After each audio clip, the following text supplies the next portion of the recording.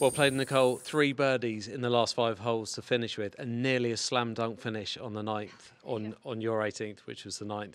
Tell us about it. Yeah, the wind was really tough today, so I was just trying to stay patient, hit a few loose shots, but on this golf course at least there's a little bit of space, so it is forgiving if you are a little bit offline. So yeah, it was difficult with the wind, a lot of hard bounces, but I managed to hit some good shots coming in, like you said, a few birdies, and yeah, was really hoping that ball was in the hole, but it wasn't to be. So, but I'm still happy with the birdie.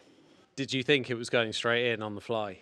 No, it bounced on the left side of the green and then rolled up quite nicely. And I thought from the fairway it looked like it hit the pin and then stayed in between the pin and the hole, but it wasn't to be. It was just sitting on the lip. So yeah. It was really windy out there this afternoon as well. Do you feel like you play some of your best golf in the wind? I actually made that comment now to Tristan. I do tend to play really well in the wind. I'm not sure what it is, if I maybe concentrate a little bit more, or maybe I'm more specific with my targets. So if it's not so windy tomorrow, I'm going to have to channel my inner windy golfer. And a really strong finish today with plenty of birdies as well. You must feel very confident heading into the weekend.